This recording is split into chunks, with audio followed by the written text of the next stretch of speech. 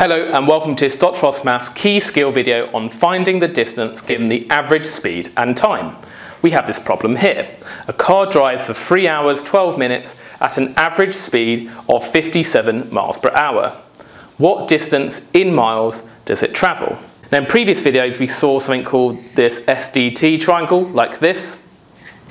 And remember we could use this triangle in 3 different ways. So if we put a line like this in our triangle, then we can see the D is above the T, and what we do is to say that the speed is the distance over the time, so the distance divided by the time. And in another video we saw that we could add the line like this to find the time, so the time is the distance over the speed, so the distance divided by the speed. But there's one final way you can put the line to get the D on its own, and it's like this. And now you can see that the distance is the speed times the time. Now remember, when we have 2 things next to each other in algebra, we times them, but you could put a little times here. So the distance is the speed times the time.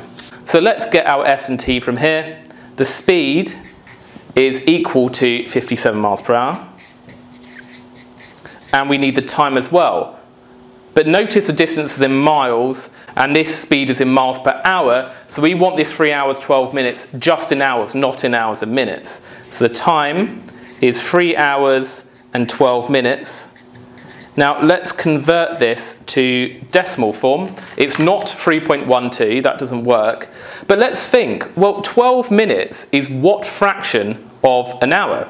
Well, an hour is 60 minutes, so it's 3 hours and 12/60ths of an hour, because in a full hour of 60 minutes, we've got 12 of those minutes. And if we actually did 12 over 60 on our calculator to work that out as a decimal, we can see it's a fifth, which is 0.2. So we can press the SD key, we can see it's 0.2, so it's 3.2 hours. And then we can just shove it in our formula. So the distance is the speed times the time. So it's the speed of 57, multiply the time of 3.2.